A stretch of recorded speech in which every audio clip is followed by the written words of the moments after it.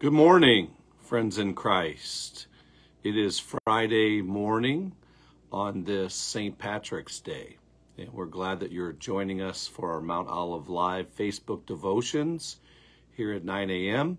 Later will be posted to our Mount Olive YouTube channel, and whether you're joining us live or you're joining us later on this St. Patrick's Day, we are just glad that you are joining us as we continue to go through the Word of God together in these devotions, as we invest in our relationship with the Lord and also with each other.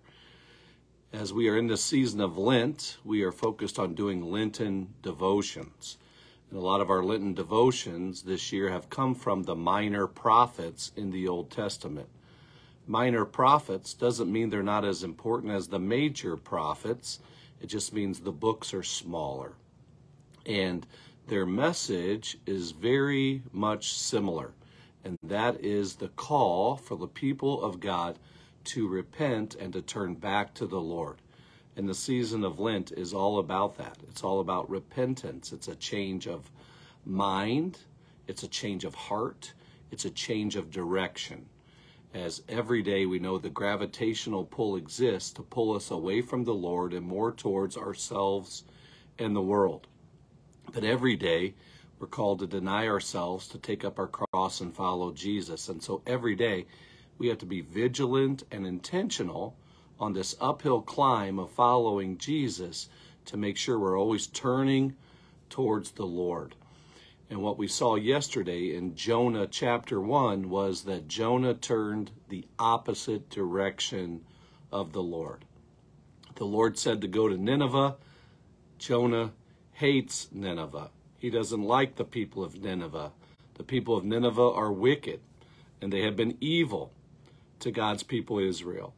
And so when God says, Jonah, you got to go to Nineveh, he buys a ticket to board a ship to go in the opposite direction. The farthest place that he could go in the opposite direction of Tarshish. And so we saw what happened to him of the casting of lots in Jonah chapter 1, and Jonah was thrown overboard. And he is there in the waters, and he thinks he's going to drown to death. He thinks he's going to die.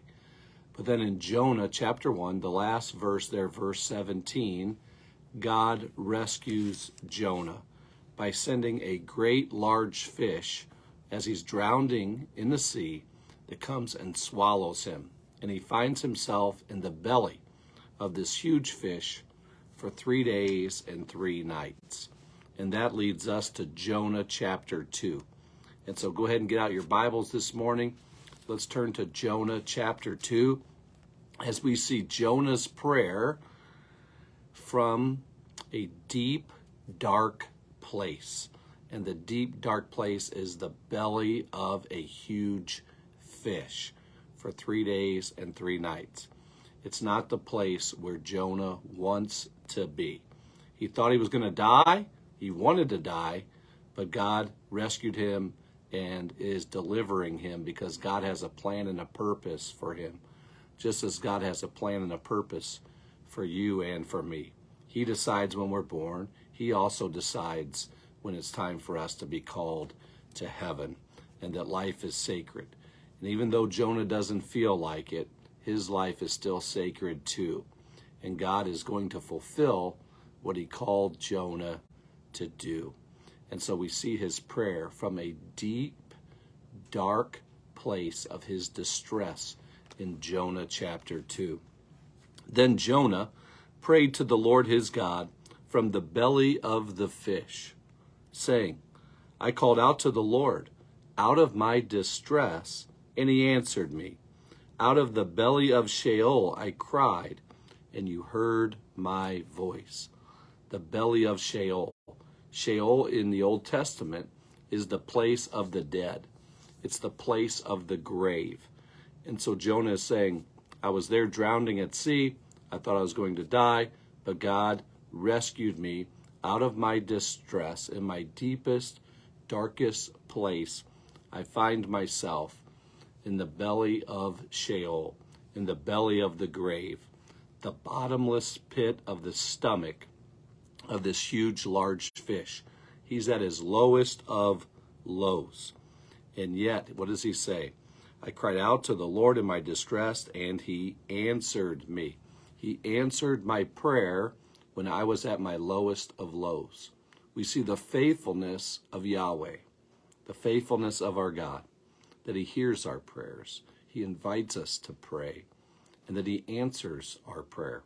Sometimes those answered prayers might be a yes, it might be a no, it may be maybe later, but he knows what is best. But what we do know is he hears us and that he answers us. Verse 3, for you cast me into the deep, into the heart of the seas, and the flood surrounded me. All your waves and your billows passed over me.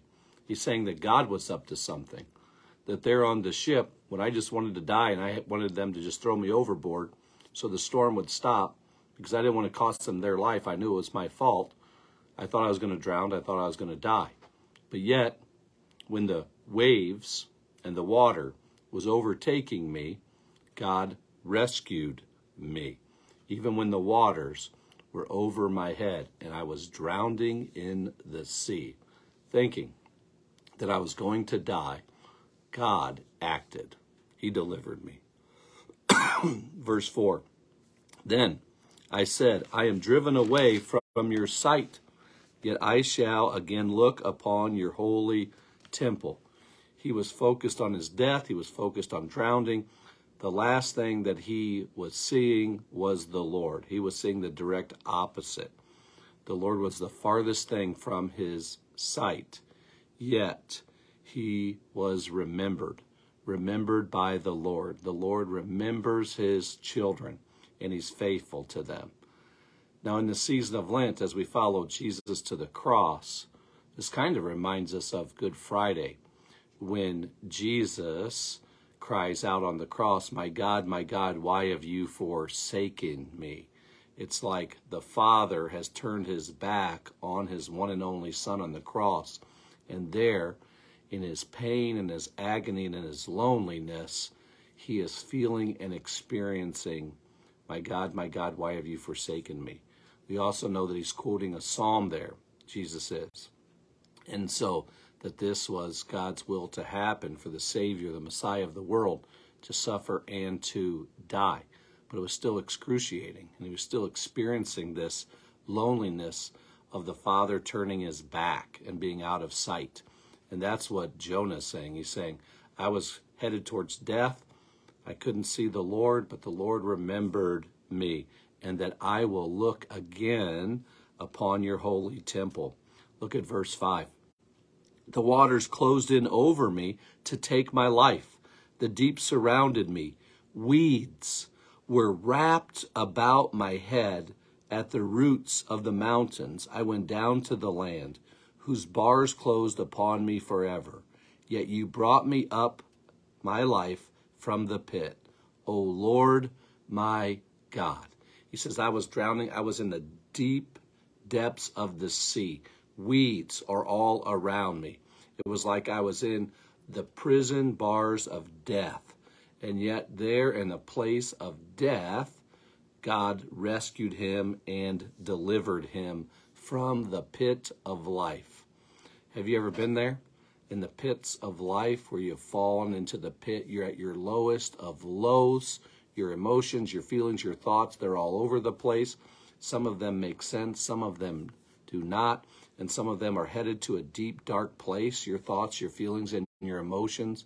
And in the midst of your deep distress, maybe you remembered God, maybe you didn't, but you were just hurting, and you were alone, and you were thinking you're going to die, and maybe it's a spiritual death even, and yet in the midst of it, God answers his prayer.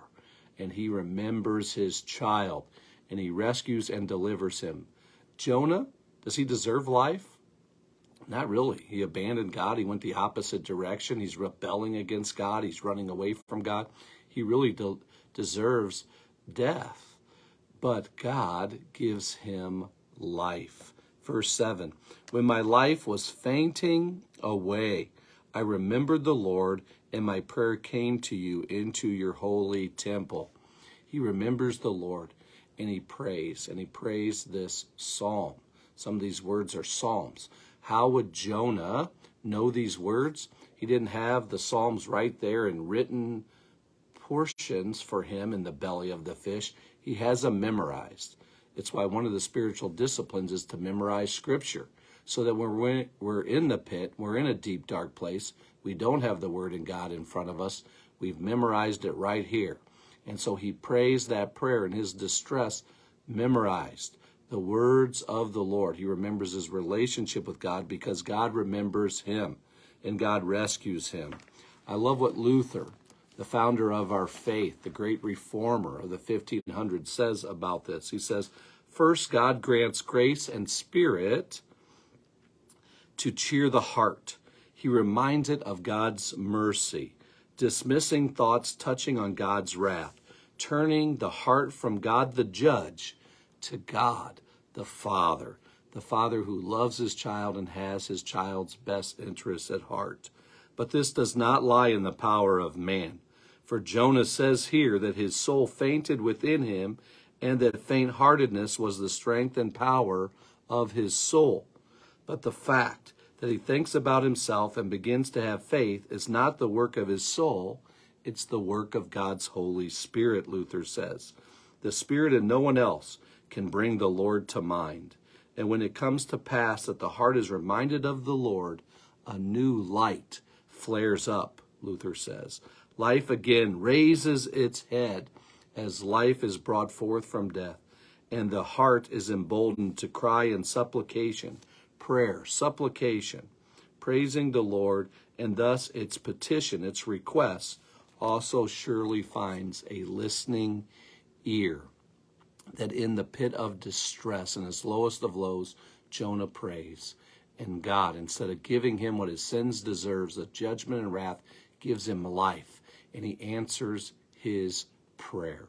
And it wasn't Jonah who turned to the Lord. No, it's the Lord who continues to turn to him. And how did he remember the Lord? Because the Lord is delivering him. And the Holy Spirit is then pointing Jonah back to the Lord. The Bible says no one can say Jesus is Lord except by the power of the, you guessed it, the Holy Spirit. And he goes on to say in verse 8, those who pay regard to vain idols forsake their hope of steadfast love. When we are loving idols and other gods and we're putting other things before the Lord, we're loving them, we're not loving God. And we've placed them in a place as a priority above God. And that's a dangerous place to be, forsaking the Lord. Goes on to say, verse 9, but I with the voice of thanksgiving will sacrifice to you. What I have vowed I will pay. Salvation belongs to the Lord. What can a dead person do in their sins to bring life? Absolutely nothing. They're dead. Can't do anything. But God is the resurrection and the life. He's the one who can bring life. And that is what Jonah is saying. Salvation belongs to the Lord and to the Lord alone. It's why Jesus came down from heaven to do for us what we couldn't do for ourselves. While we were dead in our sins, he took our place on the cross and gave us victory. And that's a great remembrance for us in this season of Lent. And the Lord spoke to the fish, and it vomited Jonah out upon the dry land. God rescues and delivers Jonah from the drowning sea and from the belly of the fish, as Jonah is then barfed out of the fish and lands upon dry seed.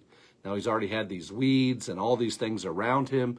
Now that he has been covered with vomit, we can only imagine what he looks like, what he smells like, but he is alive and he is on dry land. The storm is over. He's out of the pit of the belly of the fish. He's out of the bottom of the drowning sea, and he is alive because of Yahweh. Yahweh rescued him and delivered him. And he has a plan and a purpose for Jonah's life because he has called him to be a part of his mission to go to Nineveh and to preach and to tell the people of Nineveh to turn from their wicked, evil ways. And God's going to fulfill that mission. And so on this day, we remember that even when we're at our lowest of lows, we pray to the Lord, and the Lord remembers us. And that is why Jesus died and rose for us, because in the Lord we have victory and we have life, and salvation is in the Lord alone. Friends in Christ, on this St. Patrick's Day, we bow our heads to pray. Heavenly Father, Lord, we are truly thankful for your word today as we learn a lot in the life of Jonah. And as he prayed, we see your heart, your compassion, your mercy, and that you answer the prayers of your children, and that you bring life, and that you are the one that rescues us from the bottomless pits of life. And in our distress, we cry out to you, knowing that you are faithful. You've been faithful in the past, you've been faithful today, and you'll be faithful in the future, as you have proven your faithfulness to us through our Savior, Jesus Christ, the one who is our rock, our Redeemer, and strength, the one who is the way, the truth, and the life. And all God's people said, Amen. Friends in Christ, have a blessed St. Patrick's Day today, and we will see you in church on Sunday, worship at 8, 9, and 10:30. If you are traveling for spring break, you can worship with us online Sunday, 9 a.m. on the Mount Olive YouTube channel or Mount Olive Facebook. If you're in town, we want to see you at church on Sunday as we continue to grow in our relationship with the Lord. Have a blessed Friday.